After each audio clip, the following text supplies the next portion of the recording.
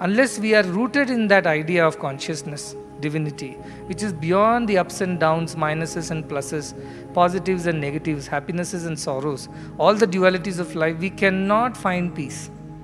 The balance to know that both of these positive and negative emotions only at a lower level. Consciousness has no particular emotion, no particular attribute.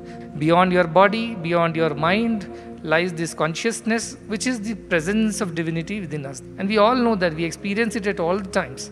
But we just don't realize, we can't put a finger and say this is what is God in us. But the moment we rise above body and mind, we start realizing the presence of that consciousness.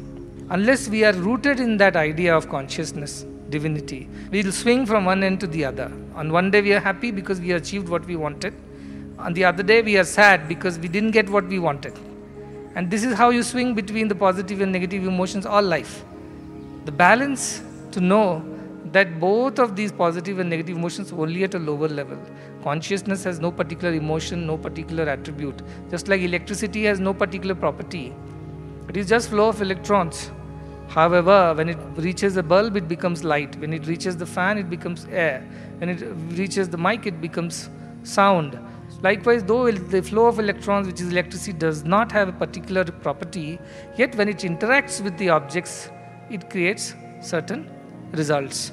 So also that consciousness, when it interacts with a good mind, it creates positive results by positive actions to the body. When it interacts with a mind which is impure, selfish, greedy, cruel, it again produces results of that kind using the body. That is the idea. So what is the purpose of life? Purpose of life is to realize this truth that you are one with that consciousness.